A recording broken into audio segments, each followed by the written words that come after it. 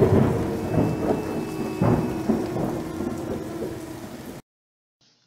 and welcome to another Wolftime gaming video.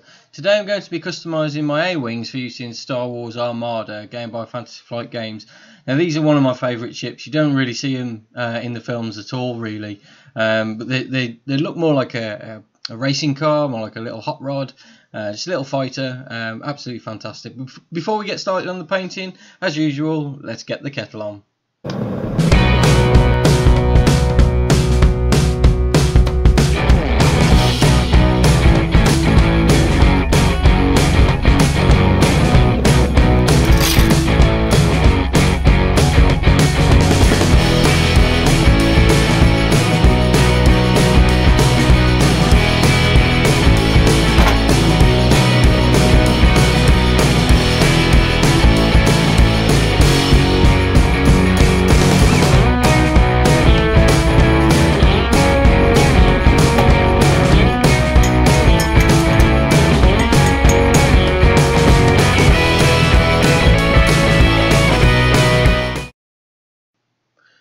Okay, so to start off I went with quite a light grey in this instance, and I used the administration grey from Citadel Miniatures.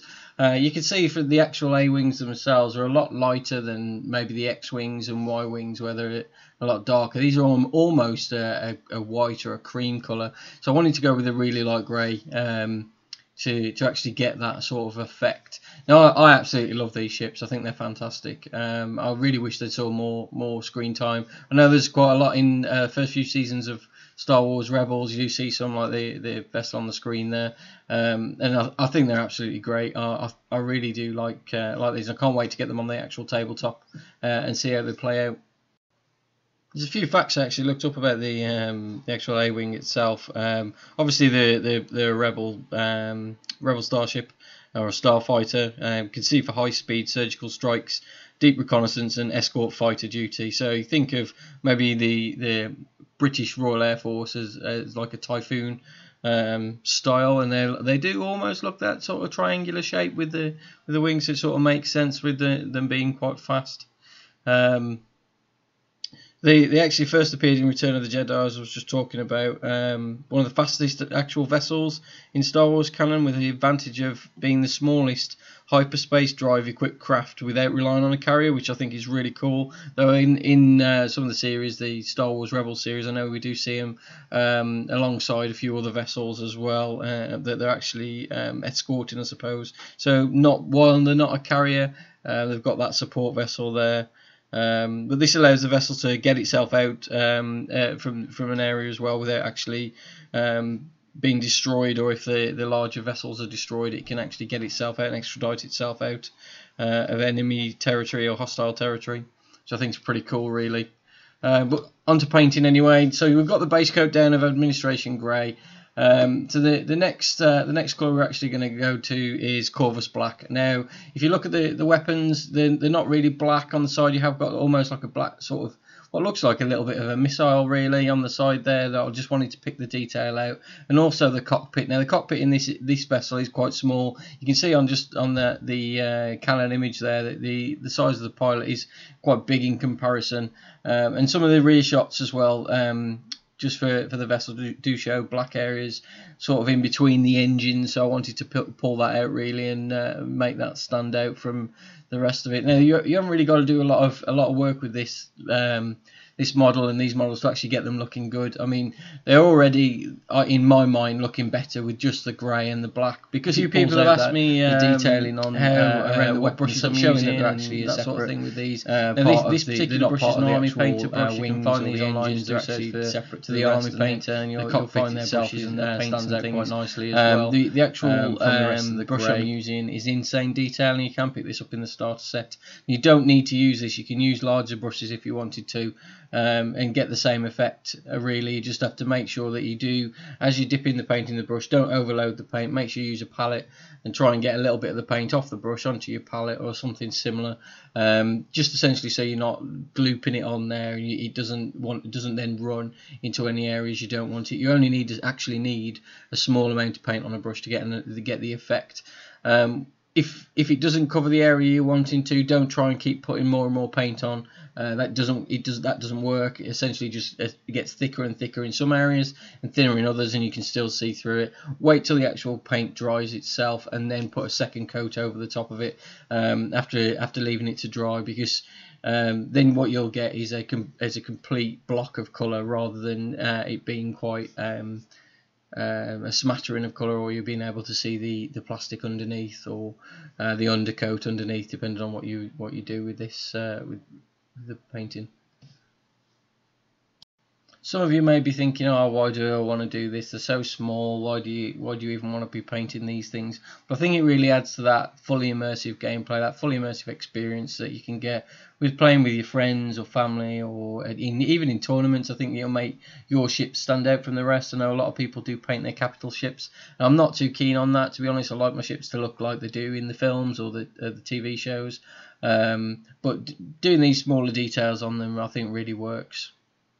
So the next colour we used is the actual squadron colours themselves, and what I've done is I've gone with the red initially, just to the rear of the cockpit, as you can see in the image on the screen there, and also gone with the front. There are reds around the engines. I didn't do that in the end. I mean, it would have been easy to do that.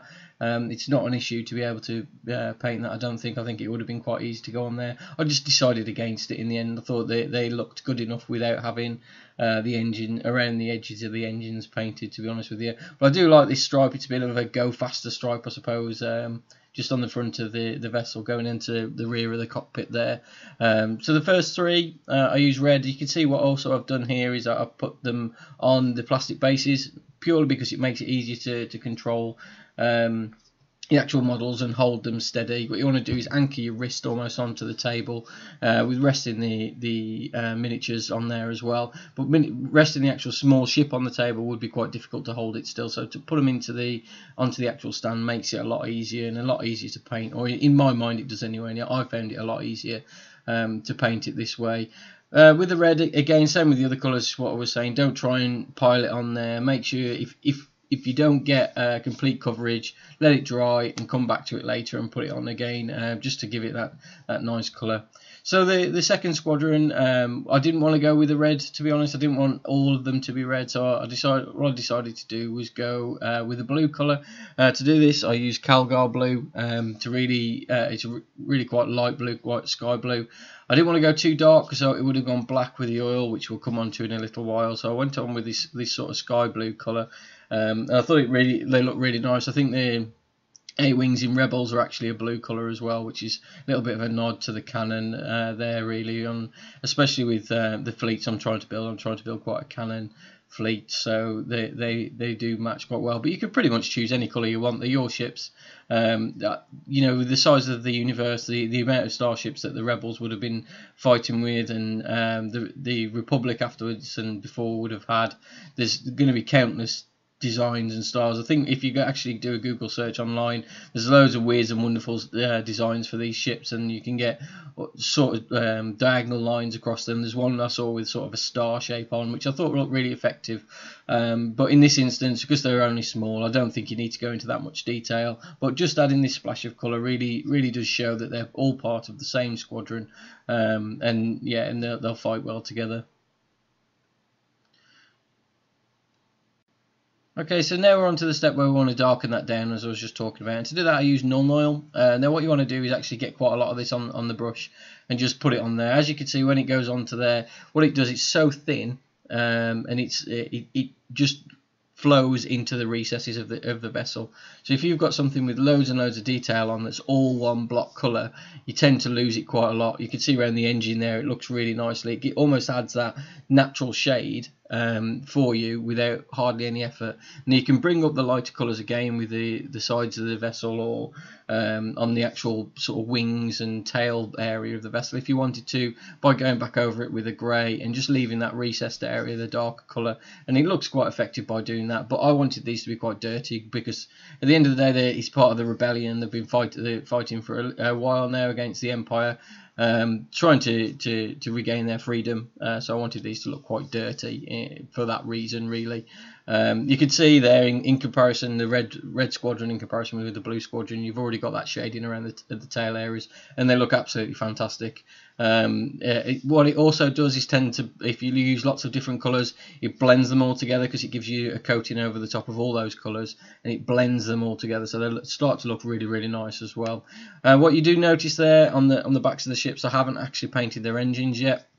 And that's because I do want the engines to shine in comparison to the rest of the model, really, which is what step we're actually coming on to now. So for the engines themselves, having a look through some of the cannon shots, they're actually quite a bright yellow, or what I think of as a bright yellow. So I used Avalanche Sunset with this, and I just dotted it onto the engine area, and it's done essentially. It's that easy. It's really easy effect to get, and it does stand out quite a lot. If you put the null on after it, it'd look quite dark. Now you can see there for the finished vessels themselves, I think they look great. You can see the yellows really shining up really nicely, and the squadron markings make them stand out a lot more. You think of what they actually come in that sort of creamy grey colour. I think these look absolutely fantastic in comparison, and when you got them all together as part of your fleet, I mean, they look unbelievable in comparison to what you get out the box, and they're very minimal effort really to get this sort of an effect, so I definitely recommend doing it. Thanks so much for watching, guys. Make sure you like the video, comment down below, tell me what you think. Also, make sure you subscribe to see any future videos. I've got a few other videos coming out, and I'll be doing a little bit more Armada stuff because I love the game. Stay safe, and I'll see you in the next one.